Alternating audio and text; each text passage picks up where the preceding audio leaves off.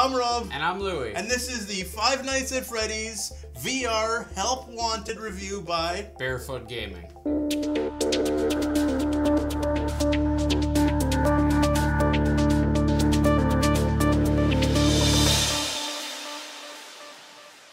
Five Nights at Freddy's, for those of you that are unaware, is what kind of game, Louie? It is a puzzle game with a high endurance for jump scares. Yeah, so the game is going to keep you on the edge of your seat by having you do a bunch of tasks while trying to not get destroyed or eaten or devoured or whatever. So for those of you that are familiar with Five Nights at Freddy's, this is not all new. If you have beat version 1, 2, 3, 4, for example, you're gonna play the exact same levels, exactly the same, but in VR. Which is still going to be better visually. So it has Five Nights at Freddy's 1, 2, 3, and 4. Then there's Parts and Service, Vent Repair, and Night Terrors. All of that combined, there are 26 different levels. And then after you've completed a set within a level, you can unlock a more difficult version of them. Yeah, there's this big battery pack with the switch on the side, and it'll bring you to a more intense level where the baddies are both more ferocious. They're slightly different in some cases, but they are way faster. So let's talk about what you do in a level. Now we're going spoiler free. You aren't going to see any gameplay past like level 1, stage 1. We did this intentionally because we don't want you to have to worry about getting all the answers here. So what you do is you sit down at your monitors and you just start flipping through surveillance channels, and you start looking and you start following the creatures through the map, and as they get close, you start shutting doors or turning on lights or whipping around your flashlight. So the way it kind of makes it more difficult is the fact that you can't just close the doors and leave them closed. Because for some reason, they've wired the doors up to power. Yeah. And you only have a certain amount of power, and when that's gone, they're gonna get you. You have to make it till 5 in the morning for most of the missions. It's a very eco-friendly place. Yeah. So this is available on the HTC Vive, the Oculus Rift, Windows Mixed Reality, PlayStation VR, and all the variants in between. So your PimMaxes and your HP Reverbs and it's for everything. Everything VR. This game supports standing, it supports room scale. You do have to be able to move around a little bit. I didn't see any snap turning or anything like that. Not all the levels are just standing in a booth and doing things. So we gave you an example of the first level, which there are 4 stages within. In the second one, they change all the rules. In the third one, they change all the rules again. Because they're coming from different games, and they rebooted the game each time.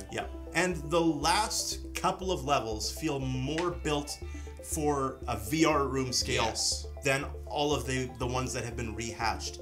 Just because it feels like, okay, well, they gave you a little room, and now you're actually moving around a fair amount. You're not just flipping switches, you're actually looking down vents and actually trying to stop the guys from getting you beforehand and stuff. They have a really good feel in VR. I don't know that a pancake version would have that feel. Okay, so we've talked about the gameplay, we've talked about what you do, which is just press a lot of buttons. There is almost no teleport movement, there's almost no sliding movement. There's one version, I think Night Terrors, where you can actually like teleport to different spots. Teleport to very fixed spots, back and forth, and use your flashlight just to keep the animatronics at bay or in their drawers. And there's always some restriction. There's that one level where you have to only catch them in your light when they're on an X in the middle of the room, for example. And then you win. Otherwise, you just hold the flashlight on there till the end, and you won't run out, and you lose. So that's the game. Let's review this thing. Let's score it. Let's score this thing out of 5, Louis. The price is $34.99 Canadian. It's $30 US, 30 pounds. Louis, give me pros, give me cons, score it. I really enjoyed the parts that I had to fix things, or I had to, follow a wire back. As simple as that seemed, they were very rushed.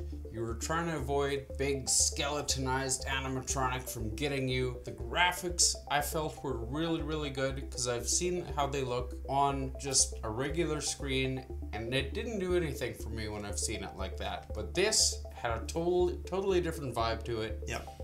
My only real problem with it is the price. These are games that, for the most part, have already existed. I'm not a huge fan of the price. Still, though, I'm gonna give this a 3 3/4 out of 5. I really enjoyed the gameplay, even if it is a touch on the repetitive side. For my pros and cons, I am going to say the game looks good. It looks like you would hope Five Nights at Freddy's would look in VR. If you don't like horror and jump scares, stay away from this game. If you like Five Nights at Freddy's, buy it anyway, right? It's Five Nights at Freddy's in VR. Yep. It looks good. It looks like what you're going to expect. The puzzles aren't cheap. They don't do an awful lot of explaining.